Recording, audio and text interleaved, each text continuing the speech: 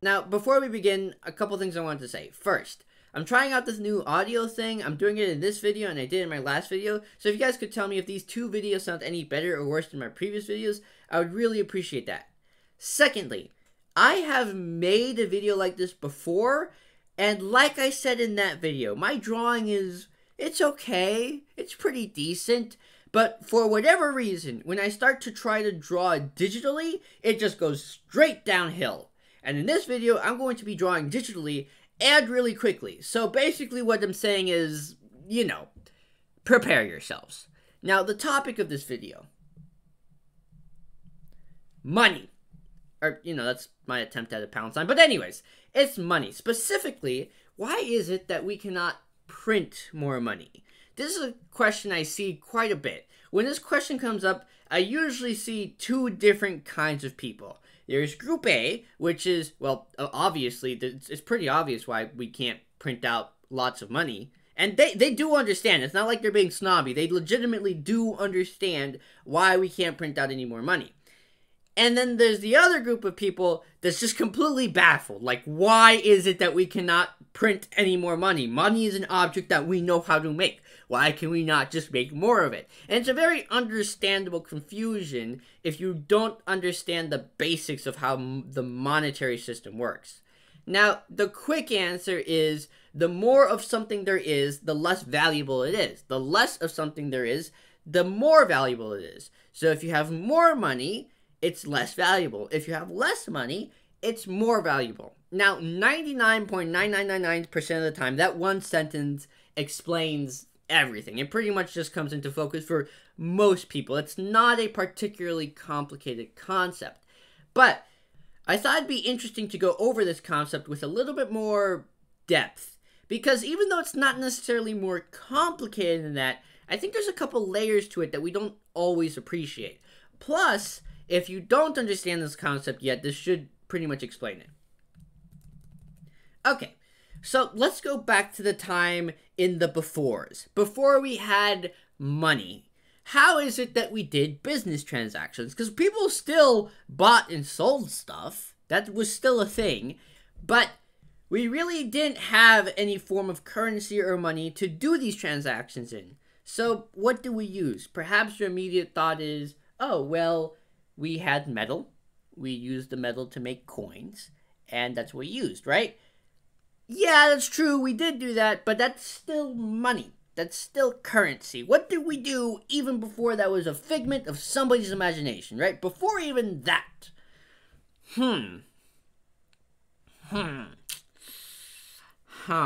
Tough one.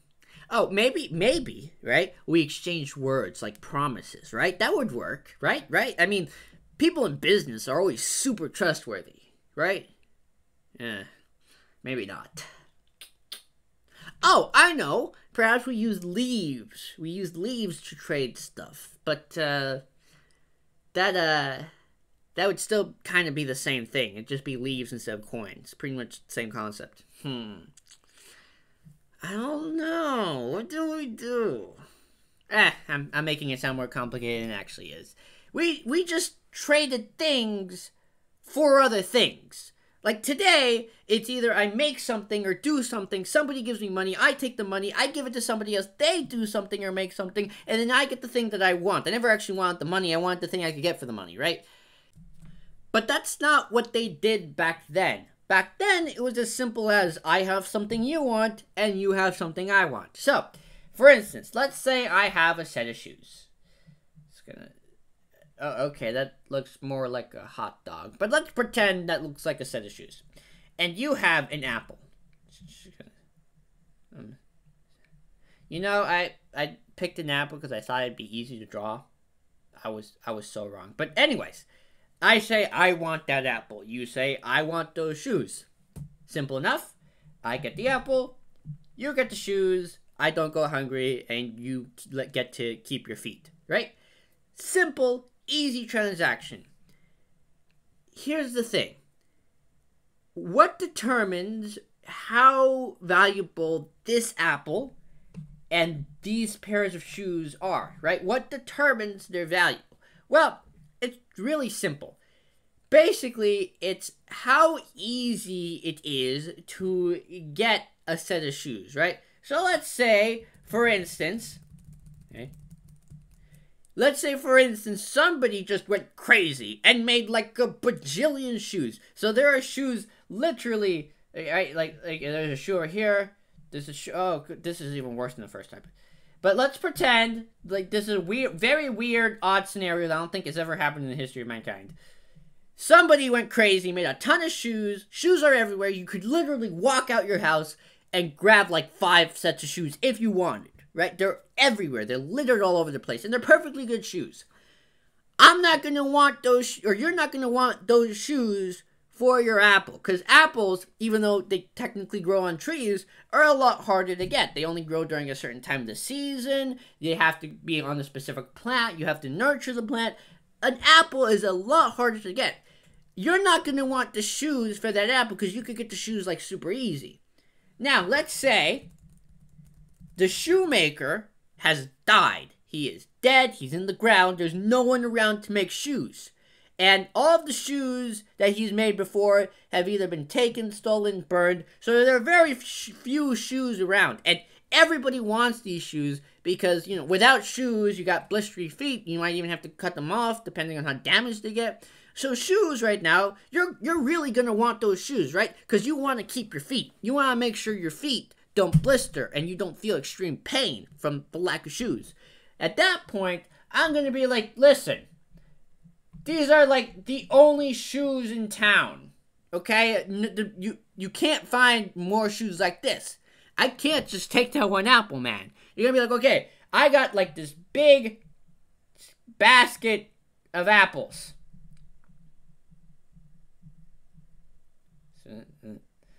I don't even know what I looks like a bowl with stripes on it and some lumpy stuff in it, but that's a basket of apples. Pretend. I'm like, okay, I'm gonna need more than that because these are some pretty rare shoes. He's gonna be like, okay, more apple. It's even worse. He says 2 baskets of apples. I say, okay, fine. 2 baskets of apples for this one set of shoe. And when there's like no shoes around, it's totally worth 2 baskets of apples. But if there's shoes like everywhere, you're not even going to want to give him 1 apple. You can get the shoes for free. There's no point. And this seems kind of obvious, right? And it is. It's really obvious. But this is essentially the origins of money, right? So it's not just that money replaced this. Money came from this. Because people think money as like the separate entity from every other physical object. Like every other physical object has a price of money.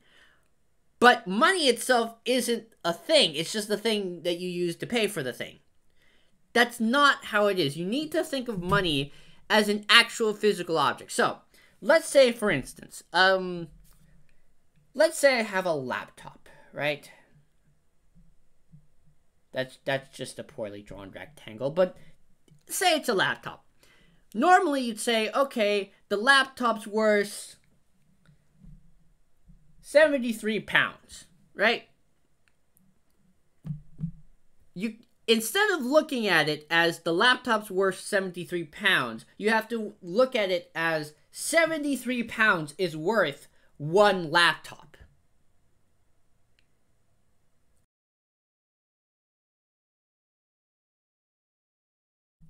Okay, so now that you understand that concept, I want you to keep it in mind as we go on. So we're going to go back to the shoe example. Just going to... Okay.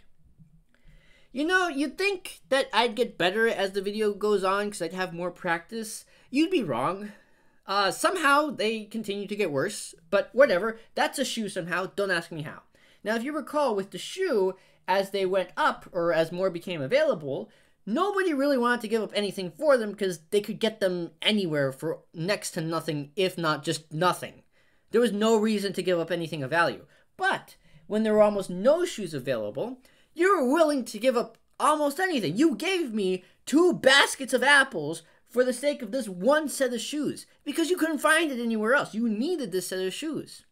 Now, imagine for a second that the same thing happened with money. Let's just say, for hypothetical sake, the government decided we're going to print out money like crazy so everybody can have some, and we're going to scatter it everywhere so anybody can grab it at any time. So now you have, let's just say they're packed in bundles of 73. Don't ask me why. I'm kind of stuck with that number. And they're bundled everywhere, and they're scattered across the streets. You can literally walk outside, and there's like 10 sets of these things at your doorstep. Now you'd be thinking, wow, that's amazing. I can go out and get money, and I don't have to work for it. That's awesome, right? Now let me ask you this. If somebody walks into your house and says, hey, I like that TV. I want to give you, just for argument's sake, £200 for that TV. And that TV, you only paid £70. All right?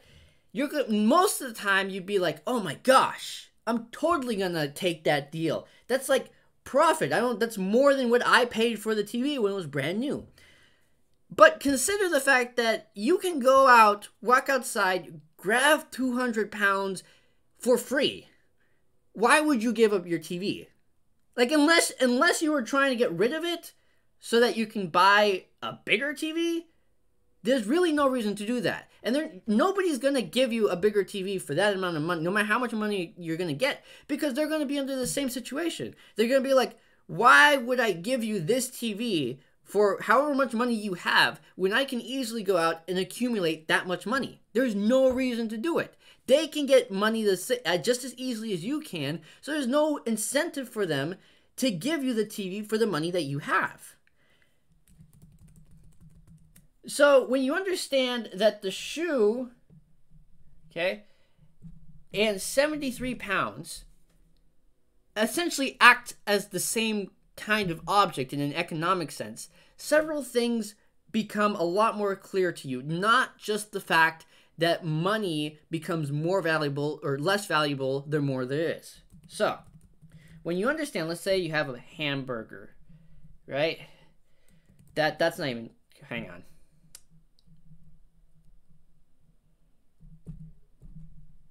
All right? And let's say this hamburger costs £5, right?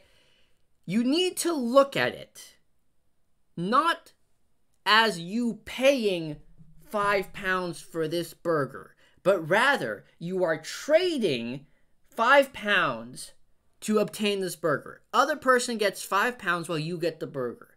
It is a trade. Most people look at it as a payment. And that's technically not wrong. But because of that, it makes these kinds of concepts very difficult to understand. But once you understand, it's just a new form of trade. It's a more complex form of trade. Everything becomes so much more simple. Not just the concept of, again, money becomes less valuable the more there is, but even just other basic economic concepts. Basic economics, guys, is not complicated. Obviously, it's a different story when we get into advanced economics, but when we're talking about basic economics, it really is not complicated. I'm not explaining thermodynamics here, but most people think it's complicated because their perspective is just a little off. Most people, again, look at this as I am paying $5 for the burger, when an economist would look at it and say, I am trading $5 for this burger. It's an equal exchange. And when you understand that, you understand how the economic system, at least at a very basic level, works. And maybe I'll do another video going more in depth than that. But the reason why it's so important for you to understand why the system works like this is not just so you can understand this whole money thing, but so that you understand the fundamentals of how the world that you live in, that you are supported in, works. Alright, well, that's going to be it for this video. Make sure to hit that like button and that subscribe button. And don't forget the bell button, because I post every other week. Make sure to hit all three of these things. So until next time, hear nothing and listen to all. Bye, guys.